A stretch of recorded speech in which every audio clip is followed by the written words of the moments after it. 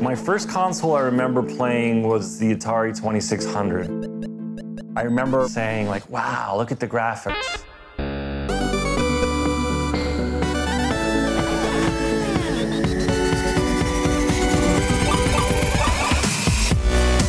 I never thought it would amount to anything.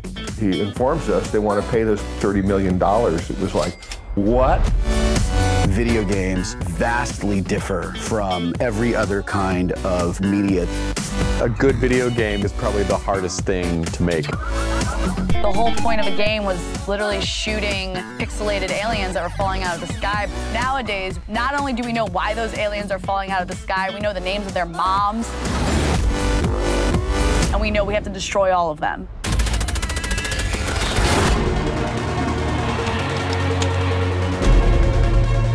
They've evolved into truly global experiences.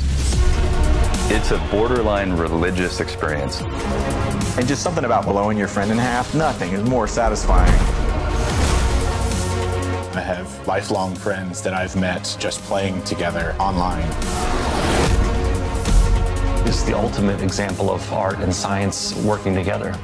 It's making a movie times 1,000. Back in the early days, we really did look forward to a day where video games would be interactive movies. Video games in the next 30 to 40 years are going to be unimaginable, where you can live the dream that you've always wanted to live.